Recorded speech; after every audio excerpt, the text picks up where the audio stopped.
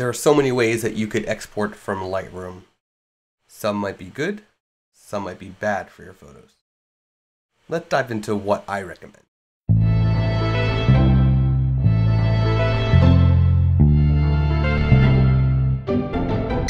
Hey, this is Scott Weinkiewicz, and today I want to show you my export workflow from Lightroom. But before I do that, I want to show you some of the different ways that you can export from Lightroom to save space for when you upload to your website or deliver to clients. And so I want to go through the various configurations that you could do, and then I'm going to show you my exact preferred export method so that you can do it as well. So let's go to the screen so you can take a look. So here we are, and I have 5 different virtual copies of the same photo. And you can see I have the title as quality 100, and then I have quality 80, quality 60, then I have limit file size to 256, and then I have JPEGMini. Now, I'm going to go one by one and export these, showing you exactly how I do the export so you can replicate this on your end. Now, if you want to see the good, really good comparisons, then I recommend doing this with the same images. Just make virtual copies. Here we are, and I'm going to go to File and Export. And then what I'm going to do is I have a bunch of presets here, so I'm going to start here and just reconfigure it. I'm going to export at 1600 pixels at the widest. And what I'm going to do is I'm going to undo that. I'm going to keep the file size because this is quality 100. I'm going to make the quality leave it as 100, sharpen for screen. I'm going to take away the JPEGMini module in this one, and I'm going to export it to the desktop, and that's it. You know what? I might even just take away sharpen for screen just so that it's a true, pixel for pixel match of everything. Now, if you are a pixel peeper, then you will appreciate diving in deep and zooming in Photoshop and seeing the differences. But if you are not, and you just want to see a comparison overall, then this is still going to be a good video for you. I'm not going to go into too much detail as far as the pixel peeping, but I want you to see that there is a quality difference between some and versus others. So again, I have 1600 pixels at the longest length, 300 ppi is my output, quality is 100, it's going to sRGB JPEG, and that is it. It's going to go to my desktop. And I'm going to actually put on renaming. And I'm going to rename it to the title, and what that'll do is it'll make the JPEG, actually the file name, quality 100, so that way we know exactly what was what setting. And I'm going to export that one. I'm going to move into the next image, and I'm going to go to the export. The next image is quality 80, so what I'm going to do is switch it to 80, and you'll see that renaming is now quality 80, and I'm going to export. And then go to the next one, which is quality 60. I'm going to do the same thing, change it to 60. You can see the file name is now quality 60. And I go to the next one, and it's limit file size to 256. So instead, we're going to bring them back to 100, limit file size to 256K. You can see the file renaming is limit file size 256. I'm going to hit export. And the last thing I'm going to do is go to the last one, export that, bring that, uncheck the limit to go back to 100, and I'm going to add in the JPEGMini module. So if I go back to the bottom, you'll see that JPEGMini module is now in there, and I'm going to export. Once that's done, I will show you the desktop folder, and we will look at these photos. Okay, so here are the photos, and just looking at the thumbnails, you might see slight differences between them all. Some might look a little bit crunchier than others, but we're going to dive into each one so we can actually see them a little bit larger. Let's look a little bit larger like this. So here is, I'm going to start with this, we'll go this way. We'll go reverse order. So here is quality 100. So you can see here, this will probably be the biggest file size. And we're going to look at the file sizes as well. But you can see this is probably the biggest file size because it's quality 100, no compression, and it just, standard JPEG compression. That's about it. We go down to 80. You're not going to see anything notable at 80 right now. I'm on a high definition screen that I'm recording this. So you're not going to see any notable differences at 80 quality. You go down to 60, you're going to start seeing a little bit of differences in the shadows. If I go back to 80 again, you can see back to 60. Right around here, you'll see a slight shift in the shadows. So the shadow areas are starting to get a little bit crunchy, a little bit more noisy. Then we go down to 256, and you're seeing again a slight shift over in the shadows, but nothing big here. And we go to JPEGMini, and it all goes back up. Everything is nice and crisp and smooth. There's very little added noise or crunchiness or pixelation at all. Now, if we go to let's go look at the file sizes. Starting at 100, you can see that it's quality 100 is 1.1 megabytes. Quality 80 is 496 kilobytes. And then 229 kilobytes for quality 60. Now that makes sense because we are reducing the quality, so we are losing a lot of data. Now, if I go to limit file size to 256, you'll notice it is going to be less than 256. But you'll notice that the file size actually is only 194. So it actually cut out even more data than the quality 60. Okay. Now, if we look at the JPEG Mini, it's 319 kilobytes versus 1.1, which was the quality 100, and 496, which is the quality 80. Now the difference is that it's actually, as you can see, the JPEG Mini file size wise is in between quality 60 and quality 80. But the actual image quality is going to be similar or almost precisely what's the quality 100. And the reason for this is the JPEG Mini, the algorithms are doing multiple things. One, it's only compressing and removing data that really does not need to be there, or does not need to be uncompressed. It's actually doing it per image. So the big thing is that it will, instead of a blanket limit file size of 256, which is a blanket across all of your images, or quality 80, which is a blanket across all of your images, what it's actually going to do is it's actually going to look at each individual image during the export process and say, okay, this image can be compressed this much without reducing the actual photo quality.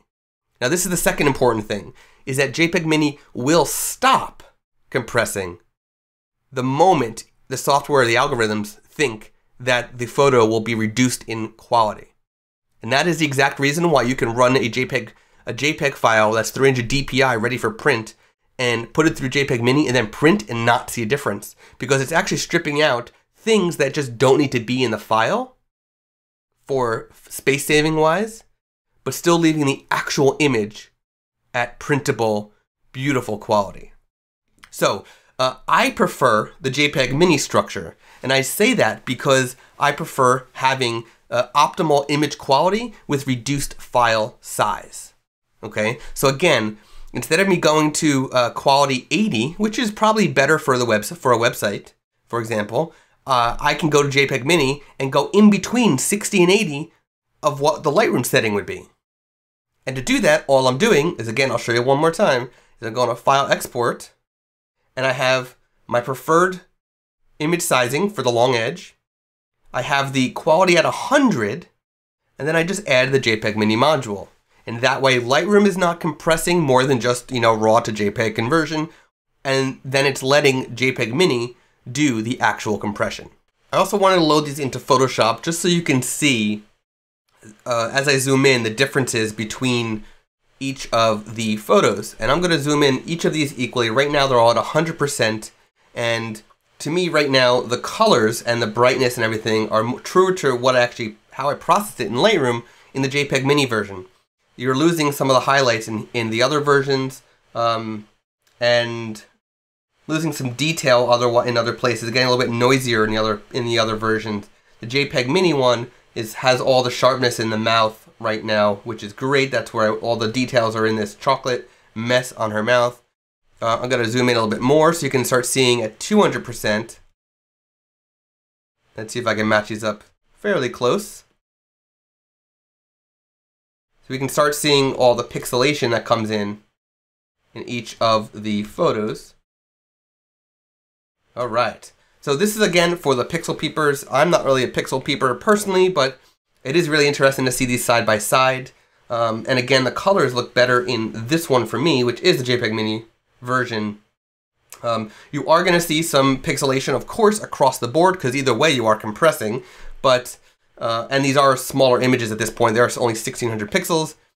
If I was to output larger, you would see a difference. Look at the 60. Look how pink it got at 60. At 80, it's still got a little bit of pinkness going on. It's closer with 100 to the JPEG Mini, which makes sense. It's still a little bit more pink on the 100. And then it's kind of lost everything. It's all yellowed with the 256 version. So you can see there's a wide variation. The one that's truest to the original is the JPEGMini version.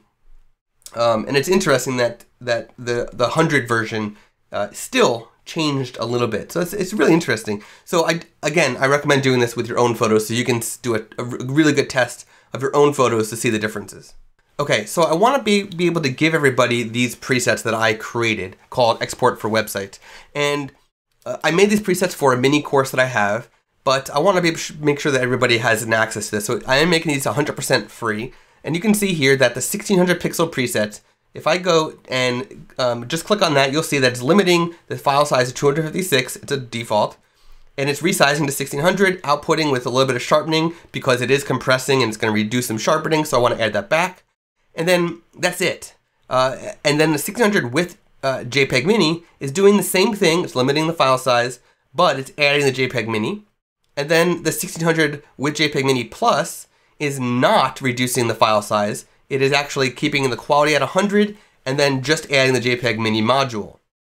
And that is going to be the same for all of these different presets that you see here from 1080 to 2048. It's all going to do the same thing and all going to export to the desktop. So if you are interested in those presets, you can go to my website, scottwine.com/store, and you're going to click on exports as the presets, and they are 100% free. I hope that you check them out and enjoy them. And I hope that you realize that you really, when you're going to print, it's important that you don't do compression that will hurt you. And if you are doing compression on your JPEGs, don't use it with the blanket export from either Lightroom or Photoshop. Do it through JPEGMini. That's the only way that you can compress your JPEGs and know for sure, for 100% certainty, that you are not losing your image quality. And if you're going to your website, you want to make sure your images are small enough to load fast on slow internet speed. When you're going to print, it's important that you don't do compression that will hurt you. And if you are doing compression on your JPEGs, don't use it with the blanket export from either Lightroom or Photoshop. Do it through JPEGMini. That's the only way that you can compress your JPEGs and know for sure, for 100% certainty, that you are not losing your image quality.